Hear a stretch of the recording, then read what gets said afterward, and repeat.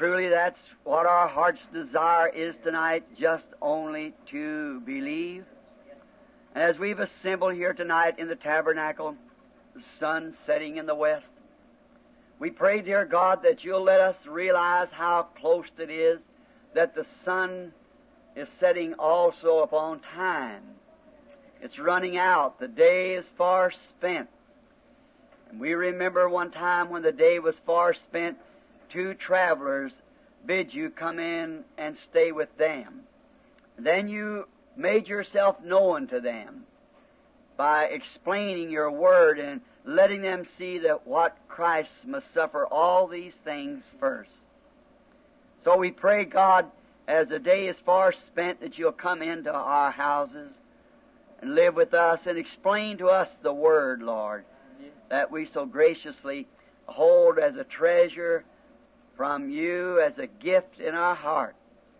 May we never overstep it. May we always reverence it with all of our hearts. We thank you for what you did for those in the hospital this morning. Yes. And what you did for Brother Capps' little boy that was laying almost dying, and now here he is in the audience tonight. How we thank you, Father, for all these things. Grant, Lord, that we may know how that we should give you praise. It's beyond our understanding to know how to give you praise. But, Lord, receive our hearts as thanksgiving tokens that we love you. And when we want to do what's right, show us what to do. We ask in Jesus' name, amen. Be seated. Good evening to this great packed church tonight and out across the land on the telephones. They say they're hooked up again tonight. I hope my wife's listening in. Didn't get to call her, so I'm going to call her after this service. And I have a note here that this morning Brother Jackson's father being in such a condition that such an improvement's taken place, he may get to come home tomorrow. Brother Capps' little boy, who he called me the other night, I don't know whether Brother Capps in the audience or not, but his little boy was very sick, and just happened to be that Joseph and I was down to the shooting range getting my little .22 rifle ready. I told you all about it last week, and he really going to be a real shot. And so he wanted me to be sure to tell Gary and Larry what he did. He told me coming back, I said, you ought to stop in and tell Brother Gene Norman about it. He said, stop and tell Billy first, his brother. After he showed him what good shots he made, he said, now keep off of my feet. See? And just as we got there, the phone rang, and Billy ran in to ask. I said, maybe a sick call now. And we just got in, and it was Brother Capps. And the little boy had peritonitis, just a very little shade of a chance to live. And the Lord has healed him. And the other night said he's suffering with some kind of pains. Mrs. Woods was telling me he was leaving in a hurry. Now I said, Miss Woods, it's so late now, 10 o'clock. I doubt him let me in out there at the hospital. I said, I'm going up home and just close the door. And I went up and prayed, and they said, little boy's in the audience tonight. So we're very thankful for that. Amen. And we're grateful. Now, we're holding on. We haven't heard yet if Brother Leo Mercer and Sister Mercer is listening in. We haven't heard as yet from your father. We hope to hear in a little while how he's doing, but I'm almost sure he'll be all right. So we're trusting that to Almighty God, that God will take care of that dear old sainted man, an old veteran minister of the gospel. Now, there's so many things that needs to be done in such a short time to do it. So we'll put all of our efforts now in what we can do for our Lord. I come down a little bit early, and I haven't been feeling too extra good. I got tired, just really tired, and I laid down this afternoon. I haven't even eaten dinner yet. So I went in, just laid down all afternoon and felt bad. So laid there, and I got to praying, and I felt better and got up, put on my clothes, and come to church. So we are trusting to the Lord Jesus now that He will bless our efforts together tonight as across the nation we try to join this part of the body of Christ that I have been giving the right to feed His sheep. And I would only do the very best of my knowledge in giving out the right food that I know for the sheep. I'm anxiously waiting for the hour to where we can all congregate in one place and preach on those 7 plagues and 7 vials and the trumpets and so forth. They all happen right in a cluster.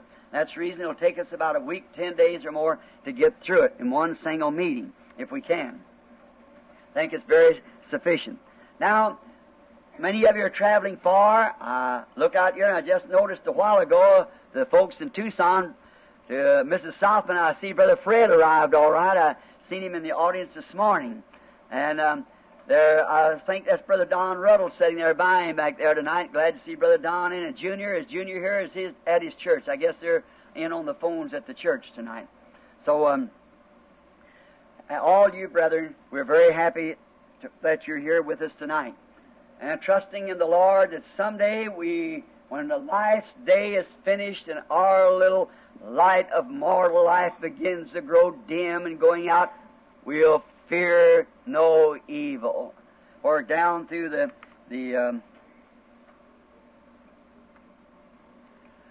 just got a report to you up in Arizona, up at Prescott. Brother Coggins has been dismissed from the hospital, so we're very thankful for that. Good. That's fine. So we're very grateful for that. Sister Mercer, your daddy's getting all right now. I just felt after we prayed that he would be all right. So they may be tuned in. I hope they are, and I think they are. So we're very grateful for that our brother is all right now and going to be all right. So we thank the Lord for all these things. Had a request last night. A dear brother here, I guess he may not be with us today, a brother from down in Kentucky called me about his daughter. Lovely family. And the girl is going to be operated, a young mother, with cancer in the back. So we pray that God will deliver this young woman. I believe He will. If we just, the congregation, all of us together, join in and pray for these people all together. Amen. That's what we must do as a unit. And as the days grow closer and closer, and the narrow the path, amen, we want to go closer together.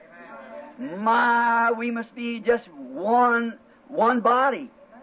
We must move together, forgetting one another's sins and our differences, just sticking closer and closer and closer as we see that day approaching, assembling ourselves together all with one accord and one heart. And if a brother or sister gets out of the way in any way, don't do nothing but pray for that person and love, always considering one another. Don't never let one of you get away.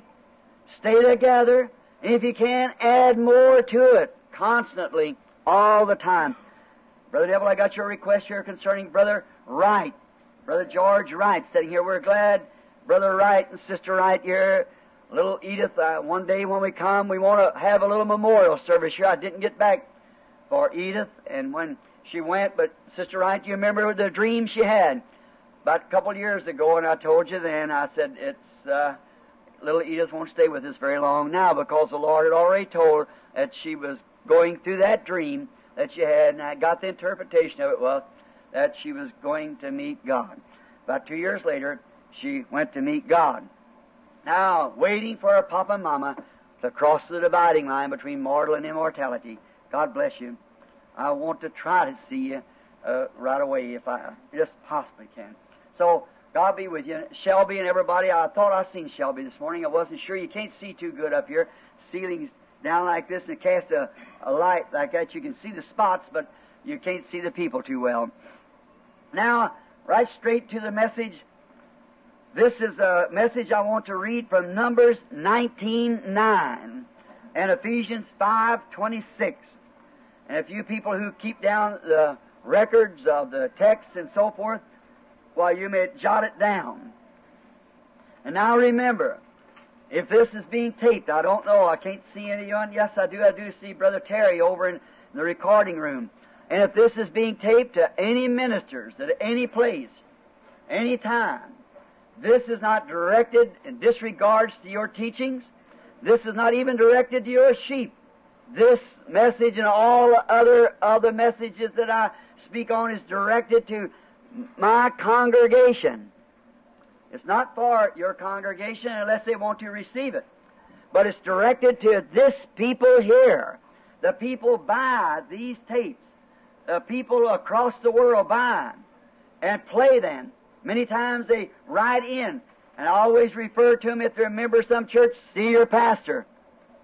Now, Pastor, I want you to know that this is only to my congregation I speak these things. And I have a right to do that because I've been set by the Holy Spirit to watch over these sheep. And woe unto me if I don't tell them what I think is the truth and where I think it comes. But it's not for the world or the rest of the churches. You do whatever God tells you to do. I cannot answer for you, neither can you answer for me.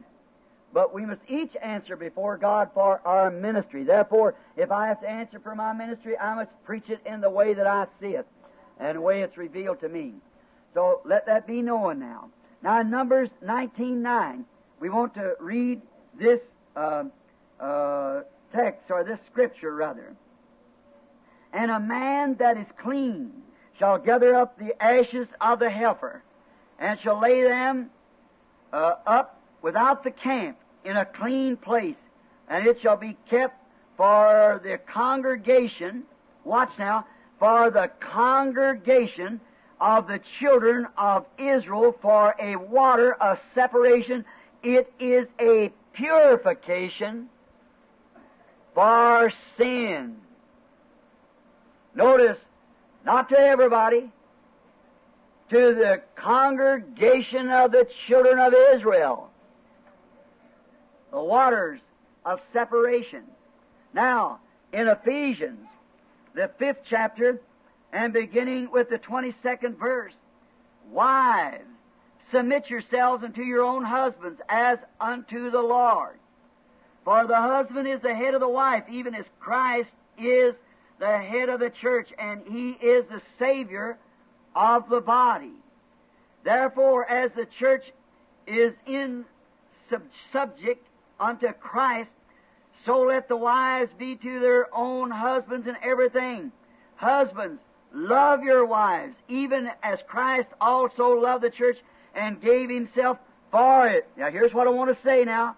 That He might sanctify and cleanse it with the washing of the water by the Word. Now, this little text tonight, if I should call it a text, and I trust that people here and also out in the telephone hookups will not disregard this and think that it's meant in a way of sacrilegious. Though to take a text like this, it would sound sacrilegious. The subject that I'm using for tonight is a thinking man's filter. That sounds very radical for a subject for a minister that's so opposed to smoking would take a text like that. A thinking man's filter. It come to pass that the other morning when I went squirrel hunting, if you people out on the radio, the air, or on the telephone wave could have seen the expression on this congregation's face when I announced my text, you'd have had a laugh out of it. A thinking man's filter. Well, it all happened up where the angels of the Lord appeared to me one morning, and them squirrels was spoke into existence. All of you remember when it taken place. Amen. And also, just at the top of the hill where I was standing, where just before preaching the 7 church ages, going hunting one morning before daylight, there stood, I thought the sun was coming up about 4 o'clock in the morning. Unusual. I seen that light, and I turned around, and there stood the 7 golden candlesticks standing up there on top of the hill with like a rainbows coming up through the pipes and feeding out. Immediately after that, the Lord Jesus appeared to us, and right then I heard a voice that said, the Jehovah of the Old Testament is Jesus of the New. And there He was after a while, revealed after those 7 golden candlesticks. Then notice that, how many remembers that text? I wrote it on the back of a box of cartridges I had in my pocket. Jehovah of the Old Testament is Jesus of the New.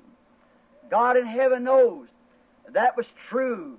When I crossed that place where He had appeared to me a little later on about the squirrels.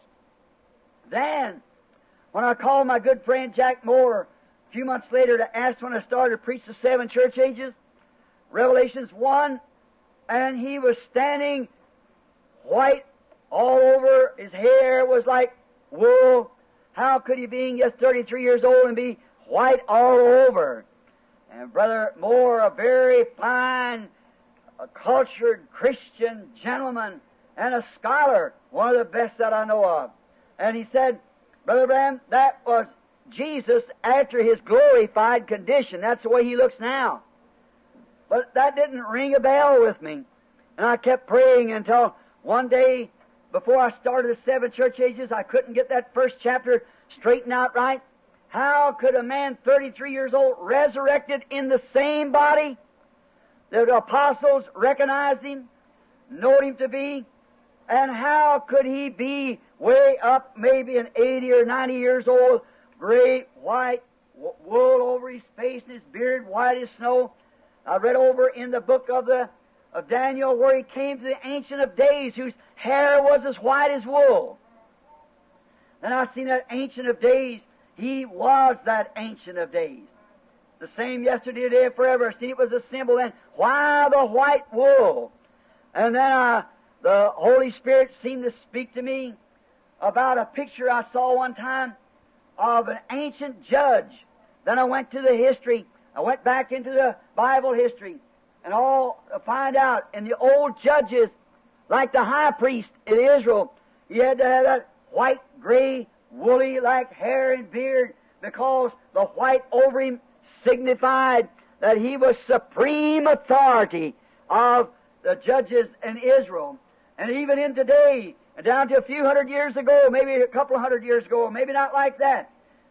Later than that, all the English judges, no matter how young they was or how old they was, when they went in for judgment, they wore a white wig. And to show that there's no other authority in that kingdom above their word. Their word is the ultimate of the kingdom. What they say, that's all of it. And now, then I seen that there he was standing there. Yet a young man, but the white wig on, he was the full supreme authority. He was the Word. And he's wearing the white wig. Then later on, when we got through and the sermon and went out west, and when the angels of the Lord appeared out there for the 7 seals, and it went up into the air, which we have the picture of it here, and around over the country, there he was standing there, still wigged with that supreme authority. He is the head of the church. He's head of the body. There's nothing like Him anywhere. He made all things by Himself. He made all things for Himself, and without He there was nothing made. He has all authority in heavens and earth, and everything belongs to Him. And in Him dwells the fullness of the Godhead bodily. And the Word was God and made flesh among us, and He was the one who revealed the entire secret of the whole plan of salvation that all the prophets and wise men had spoke of. He alone was that wigged one and the supreme authority. Now, I stopped up on the hill the other morning. Looked like there'd been some squirrels been cutting up there, and I started to sit down, and I'd just been there a moment when the bushes struck by me, and some great big fellow with a double-barrel musket of a thing come walking out through the bushes there, and like scared the daylights out of me. Went on over, scooted down. I was afraid to move, afraid he'd shoot me. And the bush is moving, so I just sat real still. A squirrel started up over the hill, and he powdered both barrels with him, and so he missed him. And so the squirrel went down over the hill, and I thought, now I'll get away with all that noise that's echoing. He's got his gun unloaded, and I started down the hill, and a guy shot right in front of me. They turned me back this way, and I started over here, and go down another way, and a .22 rifle started, and the bullets buzzing above me. I said, say, I'm in an awful place. So I turned around and went down by the river, and I thought I'll go down here and hide till they get done, so I can get out. And on the road down, I happened to draw my attention, was drawn to look over to my right side, and as I did, there laid an empty cigarette package where one of them had thrown down in all the running of when the squirrels were going through the bushes. And I picked up this certain cigarette pack and I never picked it up, I beg your pardon. I looked down at it. I didn't pick it up because I don't like the smell of the things to begin with. And I looked down there, and it's a certain tobacco company that I guess I shouldn't call their name, but you'll know it said on there, thinking man's filter and a smoking man's taste. I looked at that thing, and I thought, a thinking man's filter, I thought if the man could think at all, he wouldn't smoke at all. How could it be a thinking man's filter? A thinking man wouldn't smoke at all. All right. Now, I thought how deceiving that is. Now, that tobacco companies are supposed to be American. And if we live to our policy, we will be working to help one another. If we have a feeling one for the other. And how hypocritical, the reason I never call the company's name, I've got to say some bad things about them, and how hypocritical can anybody be to make money? A thinking man won't smoke at all. But how the American public fall for it? They think that that's wonderful. Now look, you cannot ask anybody, scientists as you cannot have smoke without having tar. If there's one little speck of smoke comes through, that's tar. And if you don't get any smoke, well, you don't get any tar, and you don't get anything. You're just drawing against a solid stick. But as long as you get any smoke at all, you're drawing in cancer. Nicotine. If you've been with me last year, or year before last, I believe it was at the World's Fair, when you'll bring her and all of them was up there on demonstrations, and you see them take that cigarette, put it in something, and pull it across a piece of marble, that doctor taking a swab, rolled across there and got the nicotine off of it and put it on the back of a white rat and put him in a cage. And every 7 days they took him out, and the rat was so full of cancer he couldn't walk from the nicotine out of one cigarette. Then he said, they say that you can get it through a filter. He said you cannot have a filter, any filter that would take nicotine out, takes the smoke out. He said because you have to have smoke, have tar to make the smoke, and it's the tar that gives the cancer. And then he went and pulled it through water and said sometimes you think you could filter it through. Said every time that no matter where you pull it, said they say I don't inhale it, and they put it in their mouth and spit it out. Then he took that and rolled it up and put it under something there and showed it was still cancer. Whether you do, swallow it right down your throat, see? And no matter what you do, it's still death. See?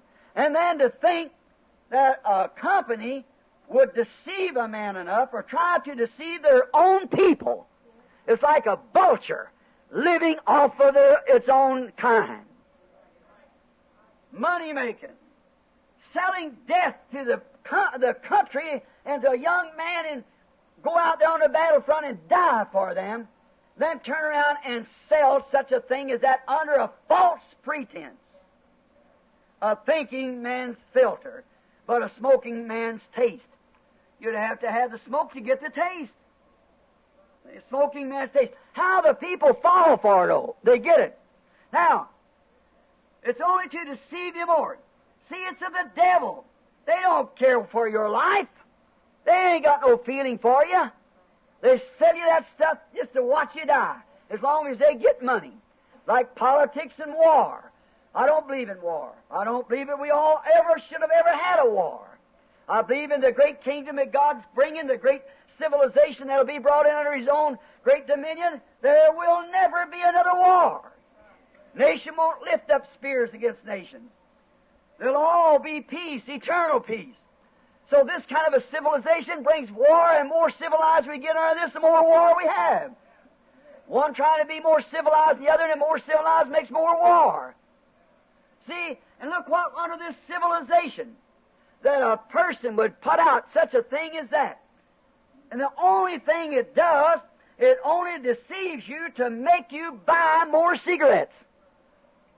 For if a man smokes cigarettes, and I believe it is of the devil, and there's a nicotine devil in a man and a woman, and if one cigarette will satisfy that nicotine devil till he'll leave you alone and quit haunting you with one cigarette, then you take a filter, just lets 1/3 of that smoke through there, then, or 1/3 of that nicotine through there, then you'll take 3 cigarettes to take the place of that one, and you'll smoke 3 to 1. See, it's only a scheme, a deceit, a scheme to try to sell cigarettes. They can sell more that way than they can by just letting the man smoke the straight tobacco in his pipe or in his cigarette. Now, see, it's of the devil. As I stood there looking at it and thinking of how deceitful it was, the question came to me, and I stooped back, looked at the pack again, and it just seemed like something said to me, but the slogan is all right. A thinking man's filter, a smoking man's taste.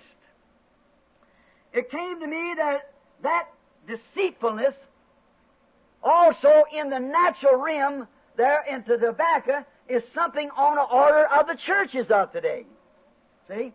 A deceitfulness.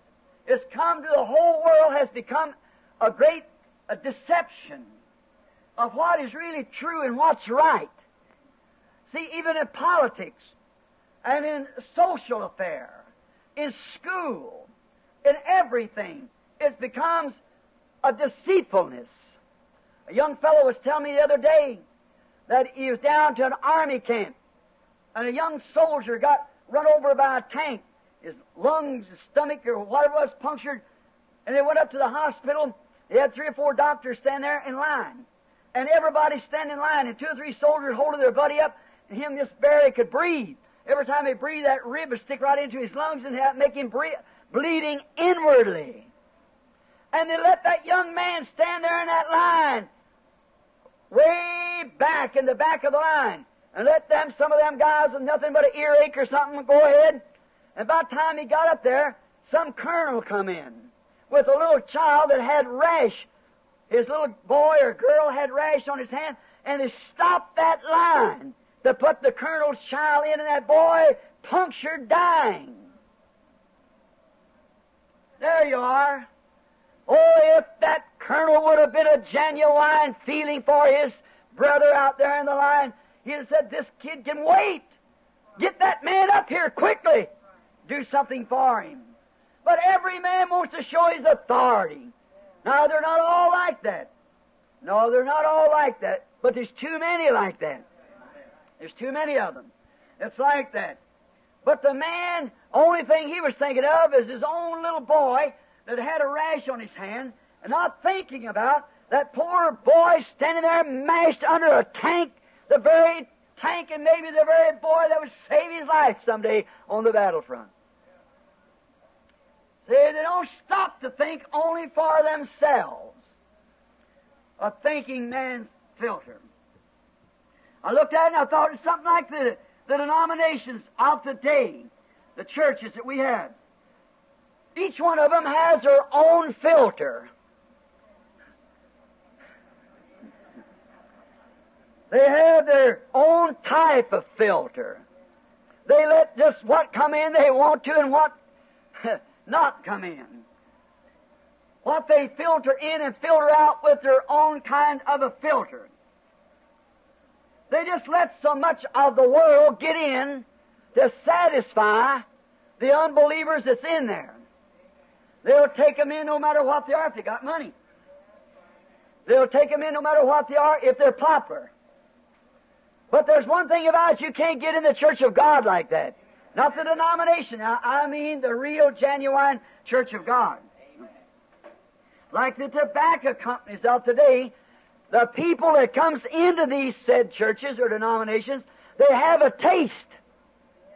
And that taste is the classics of the world. And each denomination has their own filter. And they filter out all the true Christians that would say amen when he was preaching. and bring in all the bobbed-haired, painted-faced Jezebels that's in the country as long as they are popular. So-and-so comes to a movie star, a great person. That's the kind of a filter that they use. Our denomination, so-and-so, the president or the colonel or somebody belongs to our denomination. See what kind of a filter they use? That filter, of course, is of the world, the people of the world. The people, they know what they want. So if they have to get what they want, then they'll have to have a certain kind of filter and enough of the world speak to satisfy their worldly taste. Amen. A thinking man's filter, a smoking man's taste, a religious world's filter, and a worldly man's taste. They want to be religious. They think they must be religious because they have a soul. When we first come to this country, you found the Indian worshiping sons and so forth because why? He is a human being. We go back to the far jungles of Africa. We find the natives worshiping something. Why? They're human beings. And they must worship. So the human being, no matter how fallen he is, he still knows there's something somewhere. But he's got such a taste for the world that he cannot take the correct filter. He has to have his own made filter. Each one making their own kind of filter. Each cigarette company brags on theirs. What they can do, a real filter. This is the best filter, all up front and all like that. I said the taste comes or something from up front. Oh, for goodness sake. Up front. What's on the back end of it? Oh, sure ain't a thinking man or a thinking woman. But that's what they say. Just simply deceiving the people. Now we find out of our day that the people has got a taste. And why does a man smoke a cigarette? It's to satisfy a taste. What does a woman smoke a cigarette for? Satisfy a taste. And then if the church has figured out a religious group, to get people in there, they've got to have a certain kind of a filter to give the people the taste that they want. So if they don't get any taste that they want, they don't want the cigarette. And if they can't get the taste that they want in religion, they don't take the religion. Now, just as plain as it can be, women with shorts, bobbed hair, painted faces, sexy dressed, they want that. They love that. As I spoke this morning and last Sunday morning on that wheel in the middle of the wheel, or that little inside soul on the inside of the Spirit, how that the Spirit on the outside between the soul and the body can be absolutely anointed with the Holy Ghost. Did you all understand that? Now to follow that in with the continuity of the message, the God of this world, the Anointed One from the last days, that outside, that middle circle, first circle is the human senses. The second circle is the spirit senses. Will, self-will, desire, and so forth. But the inside is the soul. That soul was predestinated. So they can anoint this spirit to make the outside body come in subject to the spirit. But the soul that sinneth, that soul shall die. The soul that rejects in unbelief the Word of God, which it is a part of, that soul shall eternally, has always, I believe in an eternal death. Same as I believe in an eternal heaven, but not an eternal hell. There's no such a thing as eternal hell. Amen. There is an eternal death for the people that are, many of them religious, in the world today, has always been dead. the woman that liveth in pleasure with her bobbed hair and painted face is dead while she is alive. The Bible said so. See, she may be religious, but she never was saved. She's got an outward motion. She might sing in the choir, or she might dance in the Spirit. She might speak in tongues and have all the manifestations of the Spirit. But unless that soul on the inside is God's daughter, see, she's gone. No matter what she does. Israel is all outwardly, spiritually, all filled with God's goodness and how they reverence God and so forth. But that didn't work. The inside of them couldn't recognize the Word itself.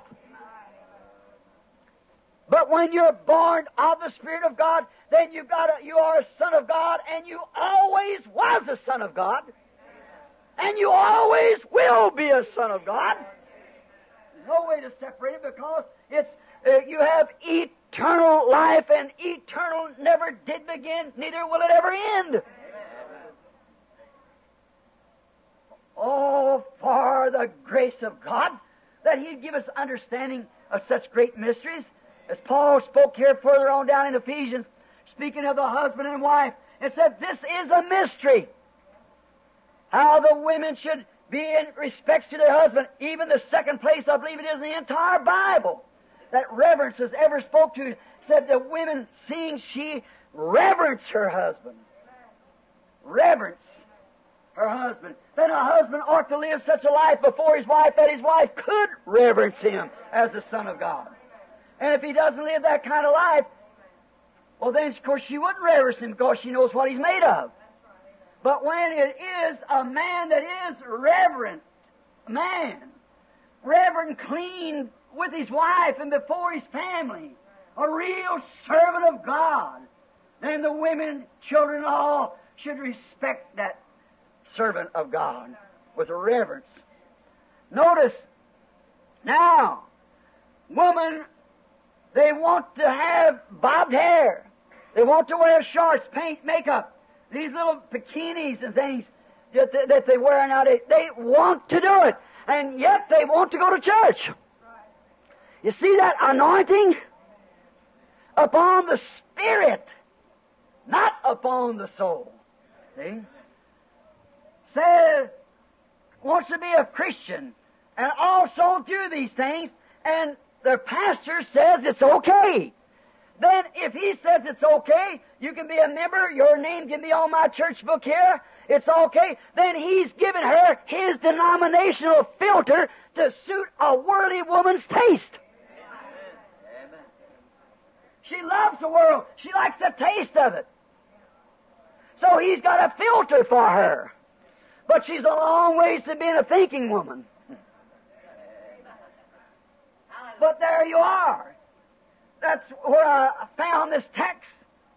No, she isn't a thinking woman. If she was thinking, she'd know the church isn't going to judge her at the last day. The church is judging her now by her membership, her loyalty to the circles that she belongs to in the societies. They're judging her now by that. But God's going to judge her at the last day. So she isn't thinking, just like the man that's smoking. He loves a cigarette so well until his thinking faculties has become numbed with nicotine. And the woman's desires has so numbed her thinking faculties until she'll do these things that's evil in the sight of the Lord. Because she wants to do it. It satisfies a worldly woman's taste, so she takes a worldly church's filter. She goes right through it fine. Nothing to bother. Shows. Now we see that if that is truth, the pastor says that's all right. We don't condemn the women of doing that. It's all right. There's no sin in it. That's through his filter. Shows if they went through a theological filter. And they got a theological taste. And they had a theological taste. But it certainly didn't go through God's filter. No, sir. Now, if there is a theological filter, for the theological thinker, and there is a church filter for the church thinker, a cigarette filter for the cigarette thinker. There's got to be a real filter somewhere for the real thinker. And God has a filter, and that's His Word. It's a separator for us. The water's a separation for sin. Now that's the thinking man or the holy man's taste. And if a man goes through this kind of a filter of the world, he's got a worldly taste. And like the tobacco company, he gets more members in his church by pushing them through this filter. If you say there's more women goes to church than there is man, that's maybe so. That may be also true when she can go and do anything she wants to. That's right. She'll join up with anything. But she went through that church filter. If she went through God's filter, she'd come out different from that. See? She couldn't go through God's filter and come out with bobbed hair. She just can't do it. Now, this is going to be a little bitter maybe to somebody, but when she started through God's filter, and it says in there for them not to cut their hair, then what? She lodges on the other side. If it said it's a sin for a woman to do such, and she's dishonorable to do such. If she wants, she says, well, she's got to have her hair cut, so then shave it off then. And said, we know that that's a shame for a woman to have a head shorn, said then let her have her head covered. And her hair is her covering. Not a hat, lady. Her hair is her covering, the Bible says. Shows she's a Nazarite unto the Lord. Long hair to a woman means a Nazarite to the Lord. Now, we find that that's true.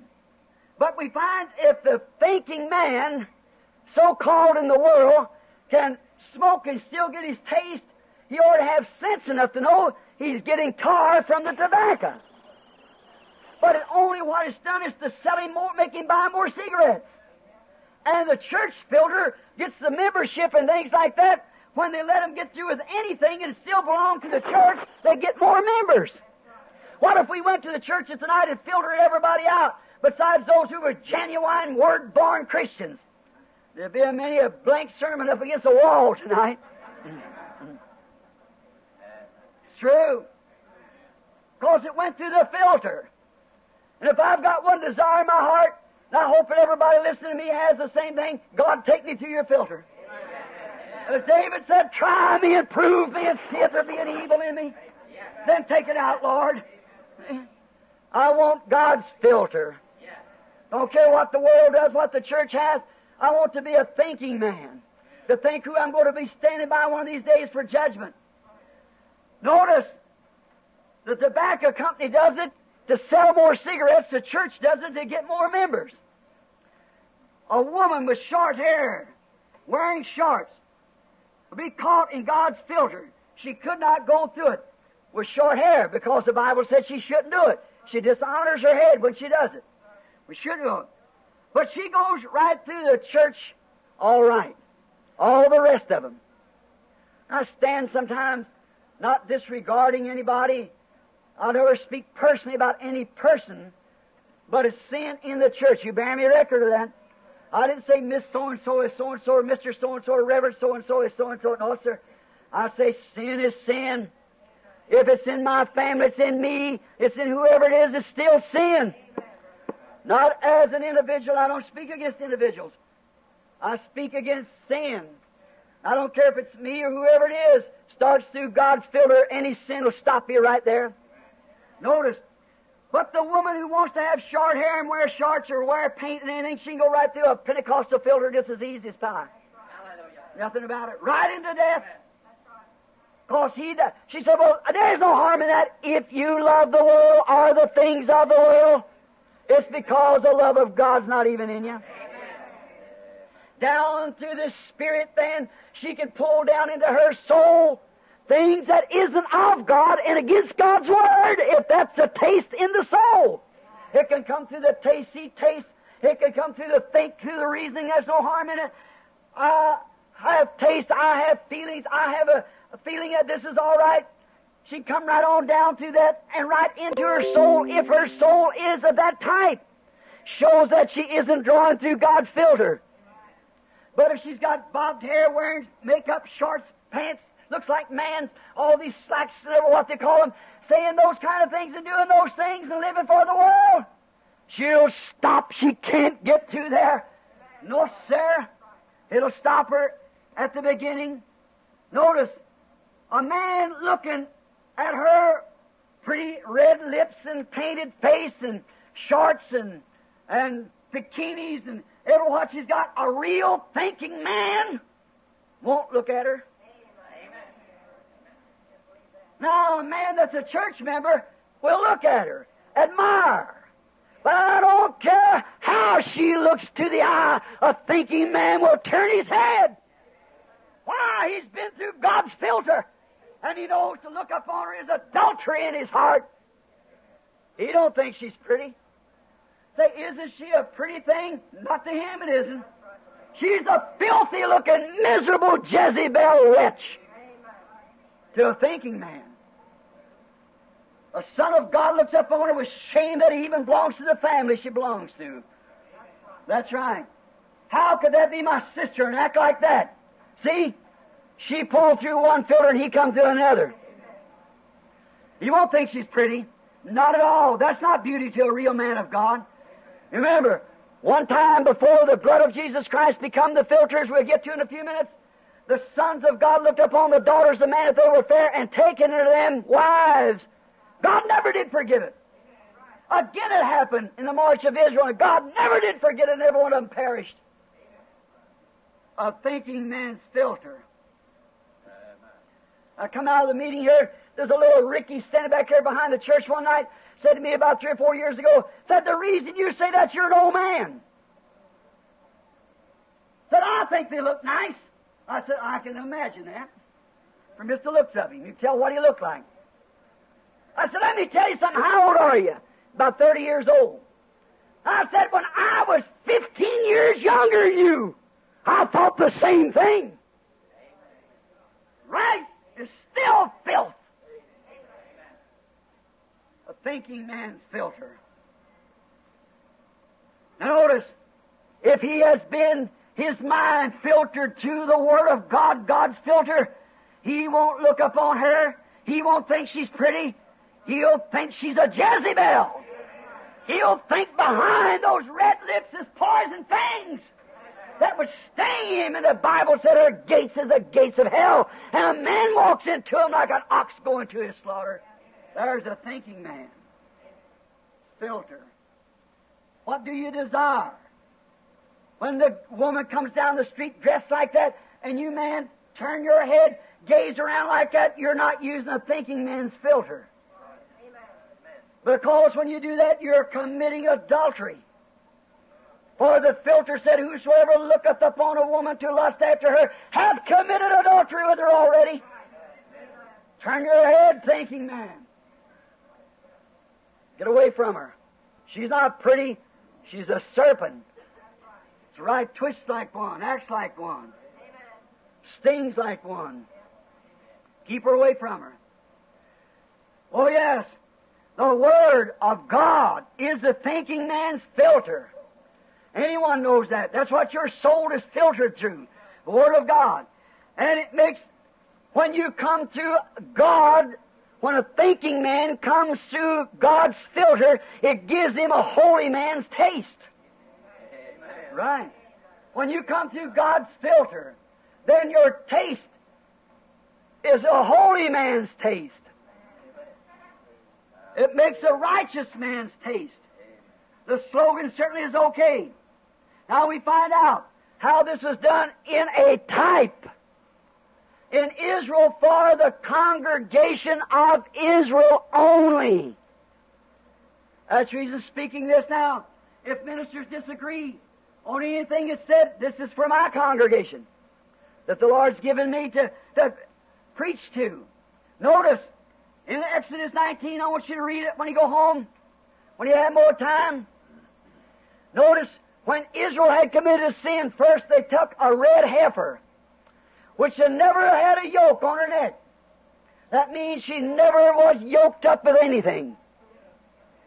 And she had to be red. the color red is an atonement color. You know, science knows that if you take red and look through red to red, it's white. Look through red at red, it's white. He looks through the red blood of the Lord Jesus, and our red sins become as white as snow. Red to red. And the heifer was killed in the evening time by the whole congregation of Israel, and there was put 7 stripes of her blood upon the door, where the whole congregation had to enter, a type of the 7 church ages by the blood. And then her body was taken and burnt. It was burnt with the hoof, with the skin, with the intestines, with the dung. Everything was burnt together, and it had to be picked up by a clean man. And had to be put in a clean place outside the congregation. Therefore, if Israel could only see the type, this Word of God must not be handled by dirty hands of unbelief. It's got to be a clean man. And if he's clean, he had to come through God's filter. A clean man, clean hands, and had to be kept in a clean place. Not a place where Jezebels and Rickies and everything take the communion and things when they're running around with wives and husbands and all kinds of filth. Going to dances and parties and wearing bobbed hair and shorts and everything else and calling themselves Christians. It's to be kept in a clean place and handled with clean hands. And then, when Israel sinned and recognized that they had done wrong, then they were sprinkled with the ashes of this heifer upon them, and that was a water of separation, of purification for sin. Notice, there it is. And when Israel, before they could come into fellowship in the worship, they had to first pass through the waters of separation. Justification by faith cometh by hearing the Word. Then they entered into the congregation under those 7 stripes of blood to show that something died and went before them for their sin. They were separated by hearing the Word, the waters of separation. Then entered into fellowship. The only place that God met a man was behind that altar. He wouldn't meet him anywhere else. He had to come behind that altar. God only met Israel in one place. And God only meets you today in one place. That's in Jesus Christ. And He is the Word, the waters of separation. And His blood was shed for all 7 church ages. And then by the Holy Spirit, we enter into that fellowship, which is only given to the church. Oh, how great He is. Also, now we want to look at Ephesians 5:26. Said, it is the washing of the water by the Word. Waters of separation. What does it do? Then the filter of God is the Word. Amen. Waters of separation, washing of the waters of separation by the Word. God's filter. Then you can come into Christ through a church filter. You cannot come by a denominational filter or a creed filter. There's only one filter that you can enter into that holy place. That's through the washing of the water by the Word. The Word of God is a thinking man's filter. The church will judge you here whether you're a good member or not. They'll give you a good funeral and half-mast the flag at your death. Send great wreaths of flowers and do everything for you. But when it comes down to your soul facing God, it's got to have eternal life. And if it's an eternal life, it's part of the Word. And as my own word cannot deny, my own hand cannot deny my hand, my own eyes cannot deny my hand, or my foot or my toe or any part of me. It cannot deny it, and neither can a man that's part of the Word of God or a woman deny one part of the Word of God. Then women, when you think you can have bobbed hair and come in the presence of God, you're wrong. You see it? You're wrong. You can't come through God's filter, or you're washed by the water of the Word. Amen. Then you enter into the fellowship. You think you are. But you can't be until you come through the Word. And every little spot, every little word of God, man shall not live by bread alone, but by every word. Amen. It's got to come through that filtration. Coming through. And that gives a righteous man's taste, because that's what he's looking for. Amen. Looking for something to cleanse him. The Word. The Word of God is a thinking man's filter. And it makes a righteous man's taste. We know that truth. Filters all the sin of unbelief out. There's no more disbelief when you come through the filter. Because it is the true believer's taste. The true believer wants to be right, regardless. Amen. You just don't want to say, well, I belong to social ranks, I belong to church, the biggest church in town. I don't care if it's a mission on the corner, if it's a brush harbor somewhere. A thinking man knows that he's got to meet God. In regards to what the church says or anybody else says, he's got to come on God's terms, and God's terms is God's Word. Amen. Well, they say God's Word. Sure, all of them believe it's God's Word, but can you filter through it? How you going to let a bob-haired woman come through there? How you going to do that? How you going to let a man come through there that wants to hold up for this doctrine? See? It ain't a thinking man's taste. No, a thinking man will think twice before he jumps into something like that. Notice, that word cannot deny itself. Then it is satisfied, or it's a desire. It's a desire of what? What made you desire it in the first place? Because down in your soul, there was a predestinated seed, which was eternal life, always laying in there. Always was in there. All that the Father has given me will come to me. There isn't any of them going to be lost. A thinking man's taste. When a thinking man hears the Word of God, my sheep hear my voice. A stranger they will not follow. For down in there is life. And life connects with life. Sin connects with sin. And sin is so hypocritical until it thinks that it's saved, when it isn't saved. It's in the very depths of hypocrisy. Church members want a denomination filter so that they can have their own desire and still be classed religious people. You hear them say, oh, he's very religious. In Africa, I was out there one day and they was talking about some of the kids was talking about these rock and roll songs. And Elvis Presley and them was singing, Pat Boone and whatever more, Ricky Nelson and all them others. I said, they're a bunch of renegades. Some little girl said, well, he's very religious. I said, so was Judas. I said, Judas only got 30 pieces of silver. Elvis Presley got several $1 million. They both sold out their birthrights. I said, they're nothing, the very worst impediment the nation's got. Still, just as deceiving as the filter of the cigarette. These denominations let those members come in. There ought to even be a law that they couldn't sing religious songs. It ought to be against the law for them to do it. But the whole thing's become one great big pile of hypocrisy. And there's where they stay today.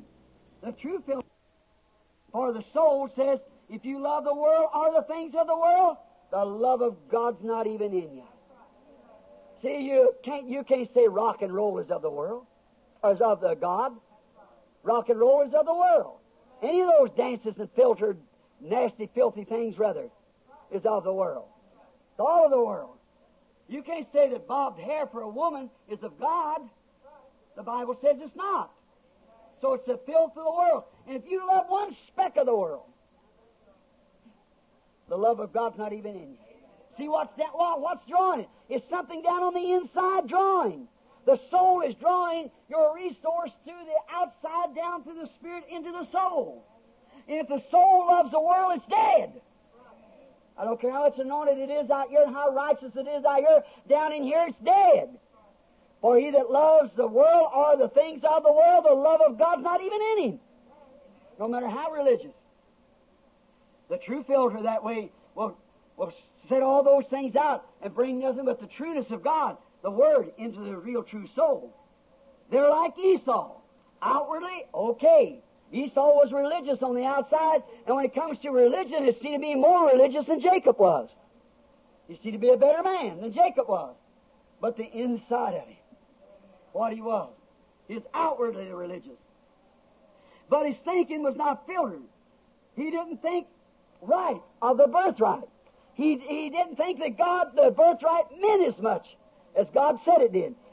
There he was, said, I'm hungry. What difference does it make about the old birthright? You can have it if you want it. Oh, my. See, I go to church, I'm just as good as you are. My denomination is just as, well, it's one of the greatest in the world. My mother belonged to it, my father belonged to it, all this, that, and the other. My pastor was educated, he's got so-and-so. That puts him that much farther from God. That ain't a thinking man's filter. If it would, how could Peter ever have been what he was? When he couldn't sign his own name. But he packed the thinking man's filter. Notice, oh my, Esau thought that that birthright didn't mean what God said it did. That was the difference between life and death. And so like Eve and like Judas, sold their birthrights for a satisfaction of the taste of the knowledge of civilization. That's exactly what Eve sold her birthrights for. She sold it for a little taste of science, a little taste of worldly knowledge, a little better church, a little better class of people, today it would be called. See? And Judas sold his birthrights for 30 pieces of silver to make a few extra dollars. My congregation can pay me better over here, and I'll just preach over here, see? Sold out if I become a preacher. Well, they said, Brother Branham, we believe that message is the truth, but we can't accept it. If we did, well, where would we preach at? The world. Brother, that's the parish. Certainly. Well, none of the brethren would back me up. I ain't looking for none of the brethren to back me up. I'm looking for Jesus Christ to back me up because He stood by. He's the one who said it. And when the true birthright, the blood, filtered out by the Word, all sin and the world and church and denominations and sectarianism is left outside. Education, civilization, church, denomination, system, sin of all types is left outside when a thinking man takes a thinking man's filter in God's estimation. There's nothing left in it when a man draws his life through God's filter. Notice, here your life is all messed up with sin because you were born in sin, shaped in iniquity, come to the world speaking lies. I'm going to say something, as Brother McCullough used to say. Listen to me. When you come in this world, you were born in sin. You didn't even come with a fighting chance. You were born in sin, shaped in iniquity, come to the world speaking lies. Within your own spirit, the desire of sin, a lover of sin because you were born in sin. You didn't have a chance. But down inside of you somewhere, here you come. There was something in there that began to draw. If you know it was something that told you there was a God somewhere, and you read His Word, and you took the church, you took their ideas when you were told better, then you never used the thinking man's filter. But when you use God's filter, which is the thinking man's filter, because all other filters will pass away, but mine shall not. And when you take God's filter and draw your life, your desires, if you draw your desires through God's filter, a thinking man's filter, there's nothing left but the Holy Ghost. Now, if you want the evidence of the Holy Ghost, there it is. When that soul of yours is aligned with the Word of God in every respect, it shows you drawed your life through the thinking man's filter, God's filter. Notice, is that God's filter? He said we was washed by the water of the Word. And when God gave Adam and Eve a filter in the Garden of Eden, He said, don't you draw none of this in there. But Satan punched a hole in it and said, oh, it's a little bit, won't hurt. Just one drop through it's all it took to set death into the human race. That's all it takes, just one taste of nicotine. Then they're gone. There's nothing left but the Holy Ghost. And then that shows that in you was that predestinated seed down in you that makes you hungry for God. All the Father has given me to redeem, They died with me at Calvary. They raised with me in the resurrection. All that He has given me will come to me. They'll be placed in the body where foot, arm, nose, mouth, whatever it is. They'll be placed in there, and they will come to me in their season. Oh, my! There is that real filtration of all the sin of the world, and the love of the world is dead, and the soul is drawing only one thing. Here it is. Don't forget it. All you out there on the telephones, set this down in your mind. When a thinking man begins to think who he's going to stand before and what the Word of God is, when he begins to think, then when he draws to that, there's nothing can get to it but the Holy Ghost. What is it? It's the germ seed word from the beginning that you was in God at the beginning, standing here, drawing the seed life. The seed is in your heart by foreordination. Hallelujah. The seed is already in there by the foreknowledge of God, predestinated. And when it draws, it can't draw through nothing else but the Word. And then it's a taste of the thinking man, the righteous man, the holy man, who sees the Bible that Jesus Christ is the same yesterday and forever. What comes into that place down there? That Word that's in the heart. I've hid thy Word in my heart that I sin not against thee. What is it when it's drawing through the Word? There's only one thing will pass through the Word. That's the Holy Ghost.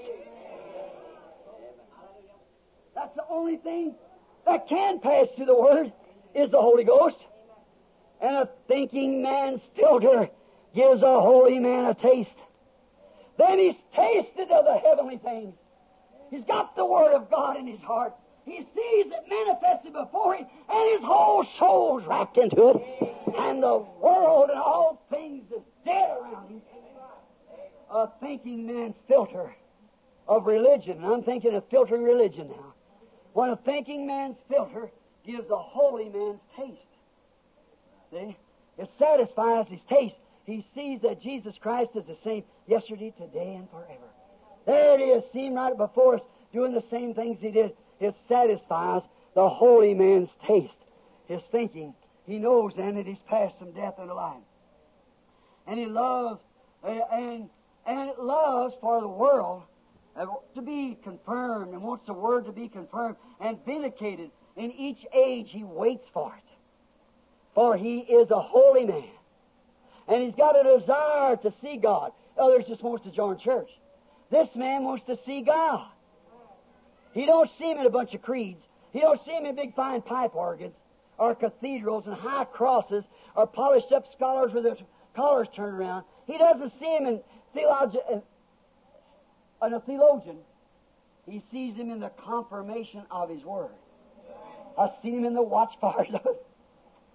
My eyes have seen the glory of the coming of the Lord.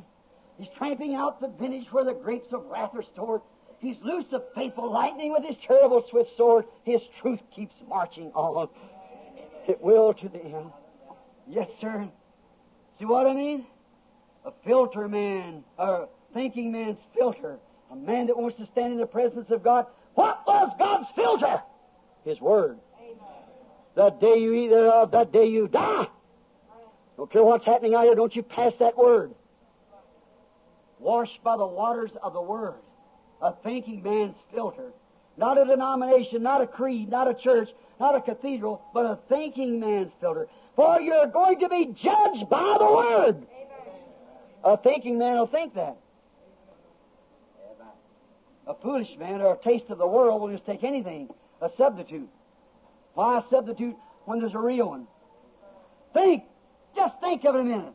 A woman speaking in tongues with bobbed hair and lipstick on. And then the church still holds to it, and that's evidence of the Holy Ghost. Or a preacher from a seminary or some Bible school using the Trinitarian baptism. Or compromising with the Word of some creed or denomination. Is that a thinking man's filter? Not the way I see it, brother. It's a foolish man drawing through that. Right. Could you imagine that? Instead of using God's Word as a filter for his soul, letting that old creed and denomination piling on top of him like that, instead of taking God's Word for a filter. And then he's all contaminated, and let him induce into him doctrines of man, doing things almost deceiving the very elected and neglecting the Word, when he could draw to his own soul, if there's anything in there to draw by. But if that predestinated seed, don't miss this, if that predestinated seed is not in there, it will not draw through there, because it'll draw for its desire. If a smoking man wants a smoking man's taste, and if he's got a hold of a stick, I say, suck your finger. And he stood there sucking his finger. Well, he'd say, that's silly. Why? His taste is for nicotine. So he's not a thinking man. See? But you say, well, I don't taste nothing. I want to taste I want to taste tobacco. I don't taste a thing. Give him a clothespin and let him suck on that. Sure, let him suck on that. He said, I don't taste nothing. What you sucking on it for then? You've got a desire to taste nicotine. And when you're sucking on a church creed, and still you women wear bobbed hair, painted faces, and is sexy dressed, and you men look at them and all these other things and carry on the way you do, what is it? What's in there? The world's still in there. And you got a taste.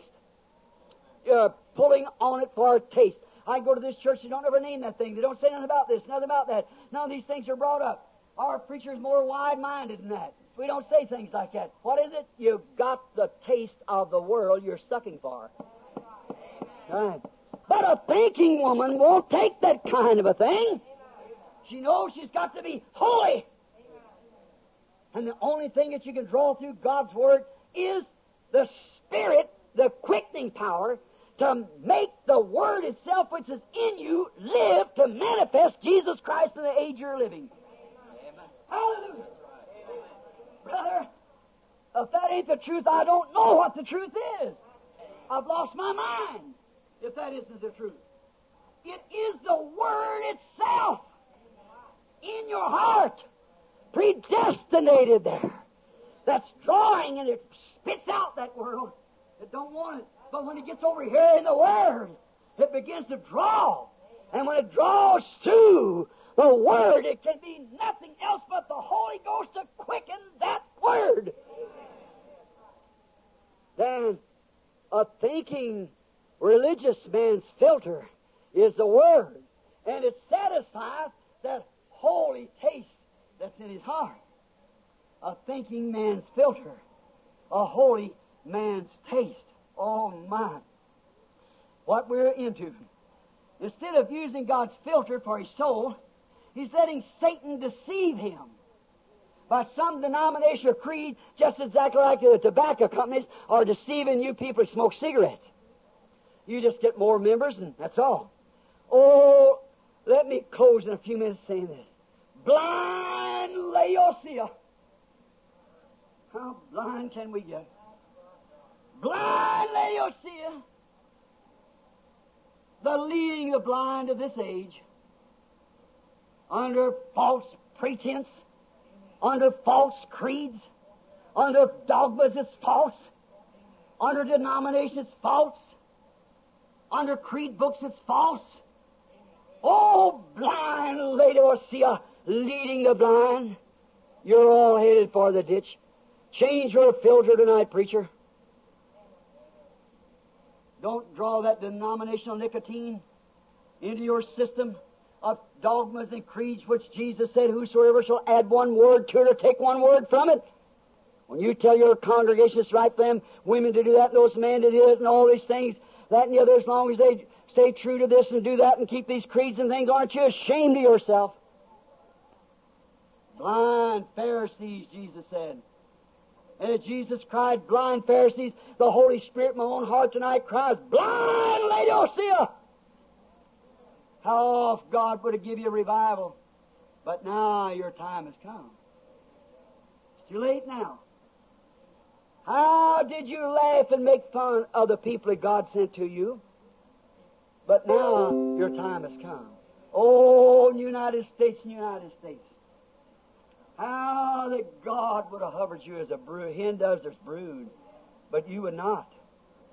Now this voice is going from coast to coast, from north to south, from east to west. How God would have hovered you, but you would not. Now your time has come. Nations are breaking. The world is falling apart. 1,500-mile chunk of it, 300 or 400 miles wide, will sink 100 or maybe 40 miles down into that great fault out down there one of these days, and waves will shoot plumb out to the state of Kentucky. And when it does, it'll shake the world so hard that everything on top of it will shake down. Oh, hide me in the rock of ages. God, let me breathe upon me, Lord. Spirit of the living God, breathe on me. Let me take God's filter and live under that, Lord. Let me breathe the fresh air of the Holy Ghost into my lungs and my soul each day, that I sin not against you, O Lord. Breathe on me, Holy Spirit, breathe on me. Let me plant the Word of God in my heart and purpose there, that I'll not turn to the right hand or to the left hand away from it, but I'll live true to it all the days of my life. Oh, Father God, then send down upon me the Holy Spirit of life to quicken those words to me, that I might manifest Jesus Christ before those who are before me, to looking for it to happen. That's my prayer. Oh, my. Notice how they do today in those churches, sucking the people through those denominational filters into the ecumenical council. Why? Why? For it gives them the desire of their heart, organization. They have a taste for organization. They'll do it. Every time God sent them a revival, what do? They organize it. Is that right?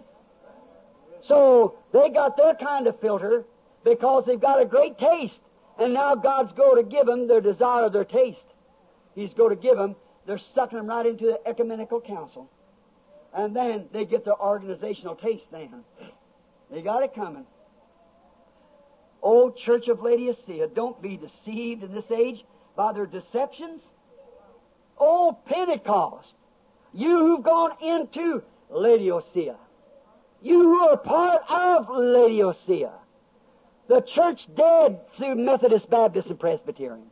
Just a ritualistic form, but you Pentecostals who can still once in a while say amen, who can play a lot of music up on a platform and have bobbed-haired women dancing all over the place, and still do believe in divine healing. How off God would have took you, but you took another filter, a denominational filter. How off God would have took you. How deceiving it was. Matthew 24:24, Jesus said that it would deceive the very elected if it was possible.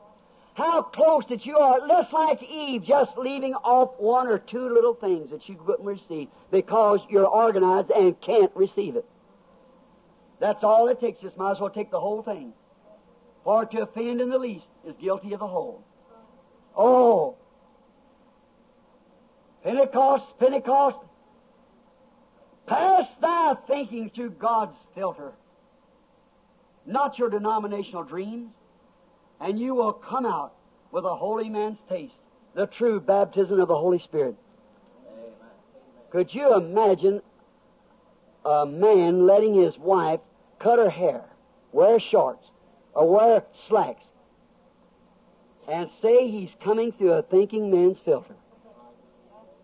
Could you imagine a man doing a thing like that? Can you imagine a preacher standing in the pulpit because he's paid good by a congregation that pats him on the back, calls him doctor, brother, reverend, and takes him out to all kinds of parties where they mix bathing and everything else on the beaches?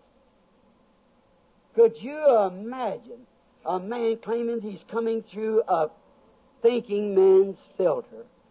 And some of those women on the platform with their dresses above their knees and cuts so tight and shows every form, every move they make, and their underneath clothes showing through their dresses. Just as bad as wearing shorts, bikinis, or anything else.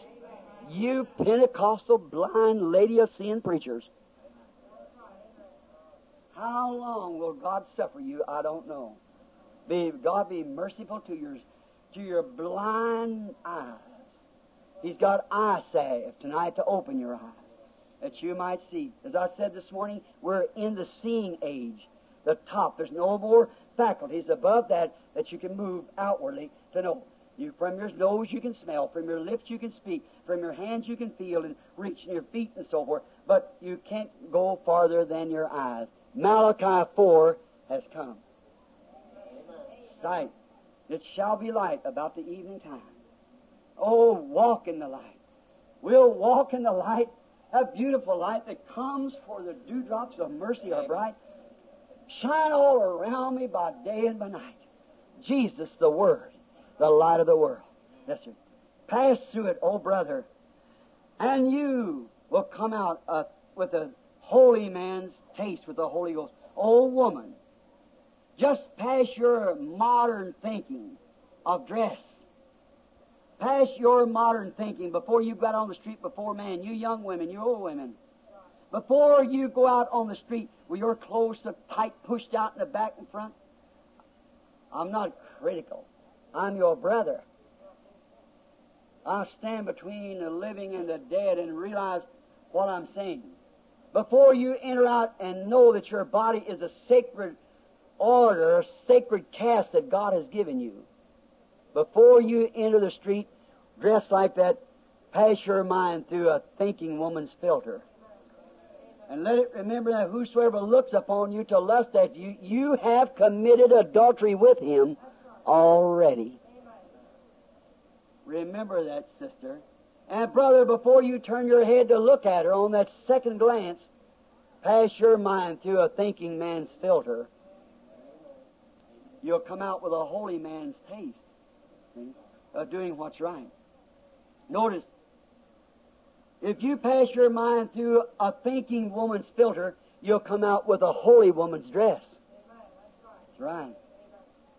You'll come out, brother, with a holy man's look. Now, that's just one thing. Everything that you do, pass it through the filter of God's Word, see if it's right or wrong.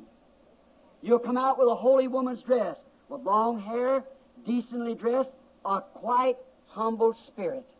Not up and brawling and fighting and carrying on. A quite meek spirit, which is a great treasure from God. The Bible said so. Now I want to ask you something out in the lands. We're going to close in a few minutes.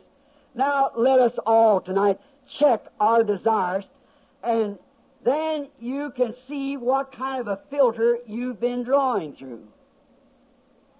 Let's check each one of us, here and out across the nation. Check your desires, what you want really in life. Check what you're fighting for. Check what you're here for. Check what you go to church for. What makes you... It's good to go to church, but just don't go to church only. That won't save you. See? Just check just a few minutes. Say, is my objective? What kind of a filter am I drawing through anyhow? And if you won't cope with the Word of God and your soul don't do it, then there's something wrong. For it shows up your taste that the life, what kind of a life is in you. If it's a holy, discreet, honorable, it'll come out that way. If it isn't, you've got another taste in you you're drawing from. That's exactly right. If the taste is the Word of God and the will of God, then you know what's in you, what's drawing the taste. Shows you are a part of that Word. That Word is in you, drawing from the Word. What's it drawing? It's drawing through the Word because you are a part of the body of Christ of this age. And if that Word is in you, it can only draw through the Word the Spirit that quickens that Word that's in you. Just the Word alone won't live. That's the reason all the Father has given me will come to me, and if I be lifted up, I'll draw all men unto me. See? See?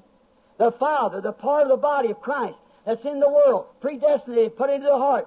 Any man that's a real Christian born again today knows since he was a little kid or a little girl, either, that there was something in you that hungered for God.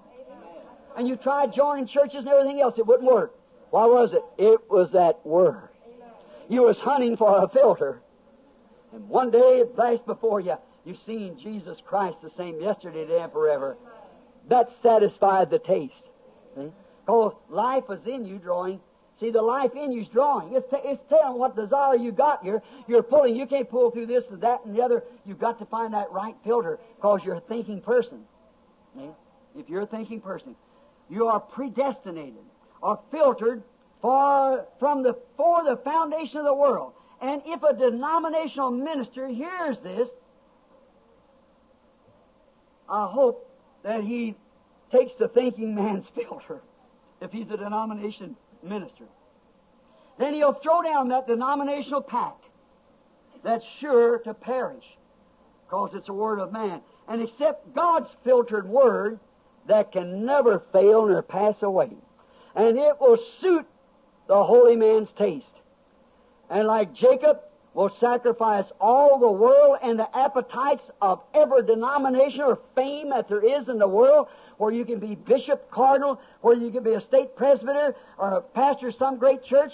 You'll sacrifice everything that there is, not like Esau to become part of the world, but like Jacob, you'll give everything you got to obtain the birthright. The filtered of the thinking man, cause it'll give you the holy man's taste. And it will satisfy, and it'll be satisfying and will sanctify with the eternal taste of the holy goodness of God. Remember, Satan punched the first hole through Eve's mind, or her thinking, to let the taste of his wisdom and knowledge get through. Now think of this, I'm closing. Satan punched the first hole through, because all she could draw was the Word. That was the Spirit through the Word of God. Because she said, as long as you breathe through this filter, you'll never die. But you take a breath of this out here, you'll die. See? And Satan said, but you don't know nothing here. But you take a little taste of this here, and then you'll know you'll be like God. See, He knows right and wrong, you don't. And if you just take a little taste of this, and she let him punch a hole in it. Just one little hole. Now, you see why I say, you say, why don't you teach women and so forth how to receive gifts and things like that? I said, how can you teach them algebra when they won't even learn their ABCs? One little hole. All it took. He took the world's wisdom, and when it did, it set death to the whole family, wanting the taste of wisdom. Now, look at the filter. And certainly, it expressed her taste. Her taste was for the world. That's what she's got. That's what it is today. They love the world and the things of the world with a form of godliness, but denying the power thereof. See, Satan let them speak in tongues. He'll let them shout. He'll let them have divine healing service. He'll let them do all these kind of things. He say, many will come to me that day, and Lord, have not I cast out devils? Have not I done many things done this? He say, I didn't even know you, you worker of iniquity. When the Word was placed right before you, and you still sucked that old filter of the world. See, shows the taste that was in the heart. Doves cannot eat a caron. They cannot eat it. They don't have any gall. A crow can eat the seed like a dove, and can eat a caron like a crow. See? Because he's a hypocrite. But a dove is not built like any other bird. And that's why God represents Himself as a dove descending from heaven. See? It cannot stand the stink of a caron. It's not a vulture. The reason it don't have any gall, it couldn't digest it. It would kill it if it eat it. And a dove never has to take a bath. A dove's body puts out oil from the inside that keeps it clean. It's a life that's in the dove. It generates in it an oil that keeps the feathers clean, and so is a Christian. There's a life within them that keeps them clean. It's filtered. Oh, notice. Now look at the filter, and certainly you can see the taste thereof, of what they're doing today. Look at this modern church. Look at the filter. You can see what they love. See what they got. The love, what do they love? Miss Laodicea, which is headed for God's judgment. That's right. The love, the church love today is for Laodicea, a great organization, a great setup, a great popular thing, fine-dressed people, highly cultured, full of wisdom, full of the devil. Under the deceit of the Church of Christ. There's only one word ought to be in there, Antichrist. Or everything that Christ taught, they're against practically everything. Just enough so they can call themselves that. Now, if you are a thinking people tonight, here and out in the land where the message is going, your desire will be a Bible taste, not a denominational taste. For you will be judged by the very Bible, the Word that I'm asking you to filter your soul through. And to reject one word of it, and not let your soul pass through that one word, you'll be turned down. For man shall not live, breathe, by bread alone, but by every word that proceedeth out of the mouth of God. It will be brought into you predestinated, and when the Lord breathes upon you His Spirit, will quicken that word to a reality. And you'll see that Jesus Christ is the same yesterday, today, and forever. Oh, my. Leave the world's denomination religious pack. Let it lay like that cigarette pack in the woods. Let it rot and decay. It's a wrong filter. And take the Word, which is Christ, that gives and reaches and preserves the taste of eternal life to everyone that will take it. Eternal life. The Word, if you're predestinated, you see it. There's no way to hide it from you. You look there and say, watch, this is plain before my face. I look at it. There it is. I'm looking right at it. I see it. Here it is, the Word. Every word, just word by word, living out. Then there's a taste of eternal life that you want. And when you breathe through that, what can come through that? God's filter, nothing but the Spirit. No world at all. No unbelief at all. It's God's filter. And when you breathe through that, nothing can get through that but the Holy Ghost. Now you got the evidence of the Holy Ghost. See? A holy man or woman's taste. They want to live. They got eternal life. And because this word's quickened to them, they live. A thinking man's filter and a holy man's taste. Don't take the world like them cigarette companies under deception, but take the real thinking man's filter. Filter the breath that you breathe, the food that you eat, everything that you are. Breathe it through God's Word. And you'll have a holy man's taste, for it will produce that, for He's the same yesterday, today, and forever. And I know, whether we are not, I believe that we are. But if we are not, there's somebody in the world today that's part of the body of Christ. And it will live only by the Word of God. Every word that proceeds out of the mouth of God for this age that we're living in now. And I can't see where denomination of those words so plainly in the Bible said it would happen, and the things that would be in here, we are living right in it now. I can't see where it could be anything else but this. Church, I realize I've got to stand with you in the judgment someday. Far be it from me to ever tell you anything wrong for popularity. I don't want that. If I had my desire, just my human desire, I'd take my rifle and go to the woods and build me a cabin and trap the rest of my life. I'm getting old, tired, weary, and broke down. But I can't quit. There's something in me grinding. Woe unto me if I don't tell the truth and the whole truth. Woe unto me if I don't stand here till the last breath of body has left me. I must stand. Regardless of what anyone else says, I'm responsible before God.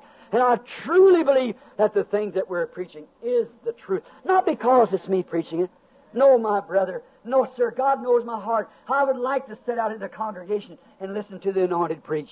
How much easier it would be on me. Certainly, because I'd have eternal life the same as the man in the pulpit. I'm a part of it the same as he is. I go to the same heaven, have the same privileges. How easy it would be for me to sit out there and not take all these bruises and beats and carry on. How easy it would be. We're out there all night with no sleep, an hour and a half or 2 hours wrestling all night with things that's come up. How easy for me to do that. Take up my gun the next morning, my fishing rod, and go fishing or hunting. How easy it would be. Brother, it fell on my lot. God help me to never shun my post of duty. but to stand loyal and true and produce to you a thinking man's filter. That'll give you a holy man's taste. The thinking man filter is the waters of separation. It's the purification from sin, which is the Word of God. And the thinking man, the man that knows he's got to stand before God, knows he's got to answer for every word of the Bible, it'll satisfy that taste that's in your heart. May God help us to receive it as we bow our heads. Dear God, another hour or two has passed on. The clock has moved around now. The message now goes into history. And it's recorded on the book. We all have to answer now for this. Every move that we made, every word that we said, every thought went through our mind, the record is still playing. And it'll play on till life is over. And then we'll answer at the day of the judgment. Oh God, the great Creator of heavens and earth, whom we do believe, I pray for this people of this day. I pray for myself with them. That, Lord Jesus, that you'll hold your filter. And if I'm saying anything sacrilegious, Lord, in my heart I don't know it. I pray that if it's wrong for me to take your word and use such a thing as that, you forgive me for it. But, Lord, I thought when you spoke to me there in the woods, you know the time in the morning, I couldn't get it off my mind. I accepted it as coming from you. So, Father God, I have already spoken. And I pray, God, that you'll let it be in the way that I thought it to be. That the thinking man, the man, if he's got any thinking at all, he'll know he has to stand in the presence of God. And he won't take into his soul anything that contaminates or is contrary to the Word of God. And Father, we realize that as I compared it with these organizations of the day, not to be different, Lord. You'll judge me someday from my heart. And I pray, God, that you'll see that it wasn't to be different, but it was to be honest, to try to be sincere, realizing I hold the purchase of your blood from coast to coast right now in my hand. And many of them has believed the report. God of heaven, may there not be one of them lost. I claim them every one and hold before them the filter from sin, the waters of separation, the blood of Jesus Christ, the Word made flesh. Grant it, Lord. May the Holy Spirit pour through every promise into our souls. And may we be living representatives of the bride of Jesus Christ in the time of the eyes of the seeing in the evening light. For we present it to you in Jesus Christ's name. Amen. You love Him? You believe it? If I said anything wrong by saying thinking man's filter, I can't say no more. I have no education. I just have to say what comes to me. And when I seen that laying there, I thought, what a line of hypocrisy, and something said just like the church. A thinking man's filter. Oh, my. There's more than that to it. A thinking man wouldn't use it at all. Certainly not. And it desires a smoking man's taste, that's right. Because he's got to have it to satisfy his taste. But a real thinking man that knows his soul's going to judgment will filter his taste through the Word of God. For all the Father has given me will come to me, and he'll live by every word that proceeds out of the mouth of God, which is the waters of separation that separates us from sin. For when it comes to the Word, we see that it's sin to disbelieve it, so we just believe it and go on. It's a separation from sin. You love Him? I love Him.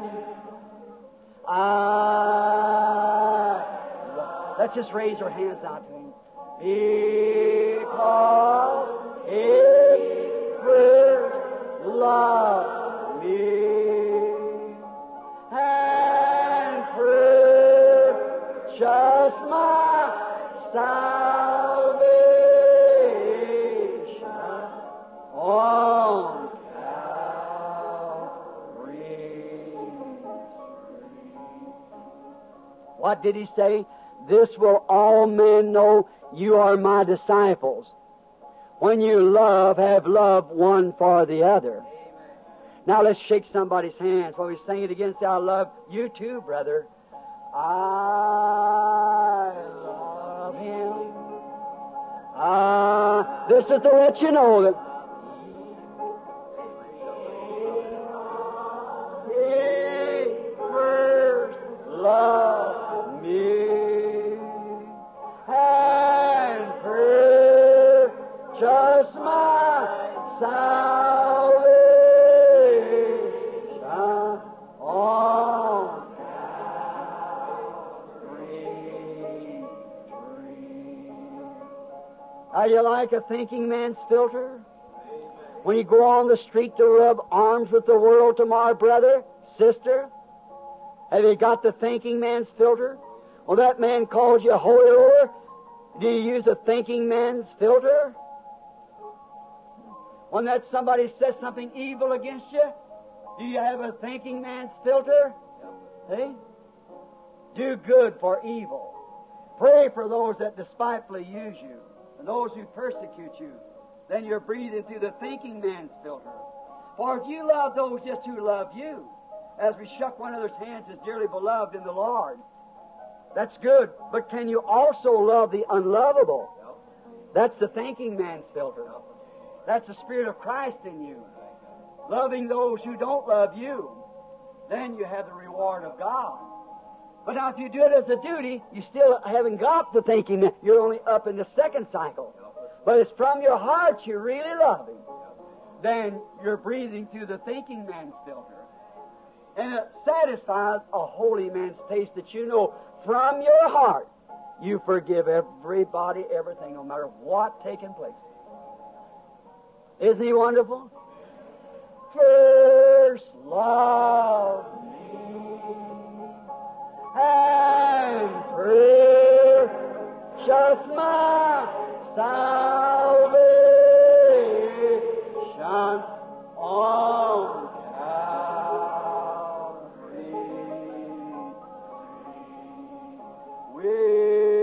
We'll walk in the light.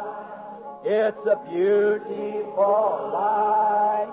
It comes where the dewdrops of mercy are bright. Shine all around us by day and by night. Jesus, the light of the world. We'll walk in this light. It's such a beautiful light. And it comes where filtered drops of mercy are bright. Oh, shine all around us by day and by night. Jesus, the light of the world. Come all ye saints of light, proclaim Jesus, the light of the world.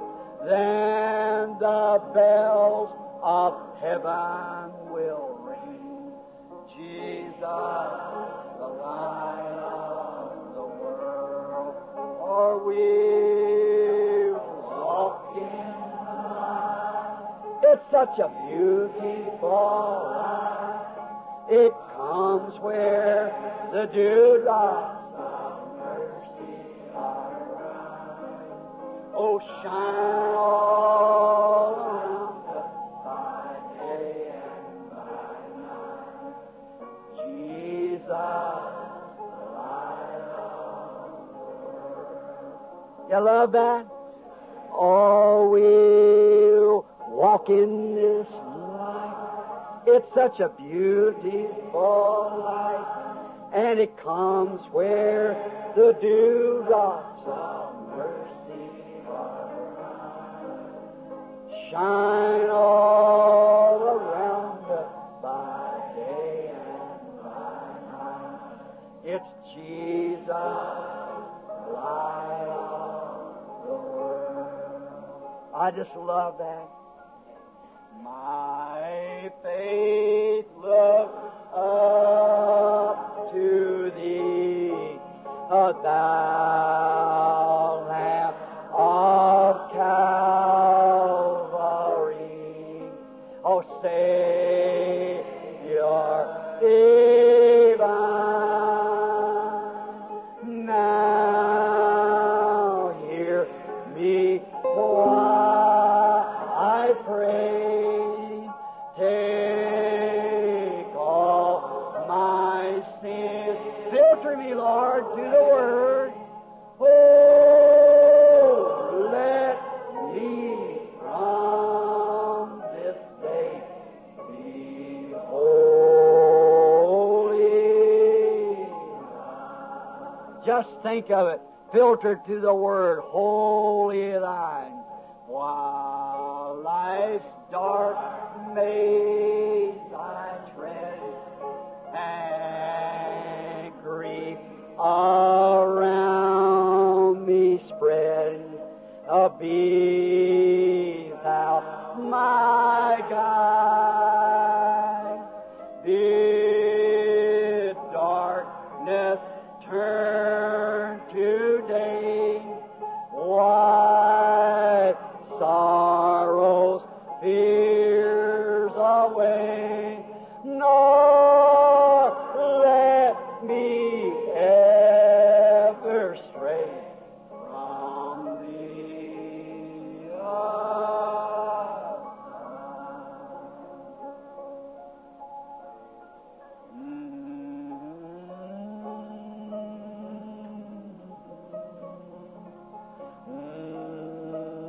To my fainting heart, my zeal inspire.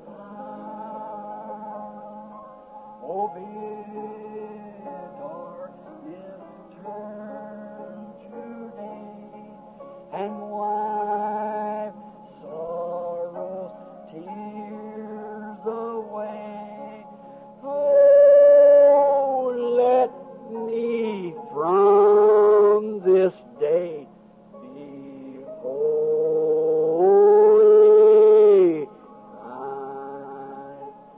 Dear God, we love to sing to you, for it's there we express our feelings, our emotion, the whole congregation, as you breathe upon us the word of life. We're so grateful, Lord, and that song, receive us, will you, Lord? That's our desire, is to be filtered through the Word of God. Walk each day in the light of the gospel, and fill our way each day with love as we walk with the heavenly dove. Let us go all the while with a song and a smile. Fill our way each day with love. Grant it, Lord. Bless us together now. Let thy grace and mercy be with us. Heal the sick and the afflicted throughout the land. We thank you for Brother Coggins tonight, that you let him leave the hospital to go home well. Thank you for all the things that you've done, and for our own strength that we feel lifted up now. We thank you for the little cut-up message tonight, Lord. I didn't do it right, but I pray, Lord, that you'll make it right in the people's sight, that they might see it and know what it was meant for. Get glory out of it, Lord, and may we have this understanding, if nothing else, that we are to live by the bread of the Word of God, filtered from God just for His children only. It's a separated congregation. It's for no one else. It's only for those you're chosen. As the red heifer waters of separation was for the congregation of Israel only. So, Father, we know that the bread is for the sheep only. It's not meet that I take the children's bread and cast it to dogs, said Jesus. And the woman in return said, yes, Lord, that's true, but I'm willing to take the crumbs. And we feel that way tonight, Lord. We want all that you can give us, Father, for we're hungering and thirsting for more of you. Grant that our hungers will be fulfilled and our desires be made known. For, Father, we want to have a righteous man's desire. And the righteous man was Jesus Christ, and his desire was to do the will of the Father, which was the Word. Grant it to us, Father. We ask it in His name. Amen. Let us stand now while we sing our dismissing song of Take the Name of Jesus with you. Out across the places now, in where the message has gone tonight. May God be with you now as we dismiss in prayer. May each one of you out there, I hope you've enjoyed as much listening as I have bringing it to you. And I trust that God will place it in your hearts and give you the right interpretation to it. You people here in the audience that's got these handkerchiefs laying here, I've laid hands upon them. I pray that God will heal every one of you. There won't be any sick people among us. You see how our God answers prayer. When we gather together, the people that's called by my name shall assemble themselves together and pray, then I'll hear from heaven. Amen. He promised to it. So we are not divided. We're just one person. We're all one in Christ Jesus. And each one praying for each one. You pray for me as I pray for you. And God bless you till we see you again. And I trust that you'll be a constant. You who live here close will come to the tabernacle and visit you with our good pastor, Brother Neville. He'll do you good, Brother Man, and the fine people they have here in the tabernacle. If you're close to Brother Junior Jackson or some of the rest of them throughout the land, New York, and different places where they got their meetings around through Arizona and California, visit those churches. If you're out in there, we pray that you'll return again and let the pastor help you to know more about the Lord Jesus. God bless you now while we sing, Take the Name of Jesus with you. The name of Jesus with you, child of sorrow and of woe. It will joy, comfort give you. Yes, John, you go. Precious name. Oh, how sweet. Oh, how sweet. Oh, Father, and joy of heaven, precious name. Oh, how sweet. Oh, Father, and joy of heaven. Looking over the congregation tonight, seeing Brother Estel Beeler back there, Brother Palmer, and many, Brother J.T., and so many of the ministers standing around here. I can't call all their names. Wish I could have you everyone up here and all of you dismiss the congregation or do something. You understand, don't you? I know you got a Christian heart and know that we have to, how we are. We're all together one person in Christ Jesus. Now let's remember this next verse as we sing it while Brother Martin here will dismiss us in prayer. And I want to, this is Brother Earl Martin from, I believe, from Arkansas or Missouri, around the Arkansas-Missouri line there. They got a church down there, and I noticed this other brother from down there, I can't think of his name, Brewer. He was here this morning. I guess he's still here tonight. I see him standing over here, Brother Brewer. I'll promise to come by and dedicate their churches so many times. I'll get there someday with the help of the Lord as I can. Now, while we sing this next verse now, at the name of Jesus, bowing, falling, prostrate at His feet, Amen. King of kings in heaven will crown Him when our journey is complete. Let's sing it now. At the name of Jesus, bowing, falling, prostrate at His feet, King of kings in heaven will crown Him when our journey is complete. Precious name, oh how sweet, oh how sweet, oh Father and joy of heaven. Precious name, oh how sweet,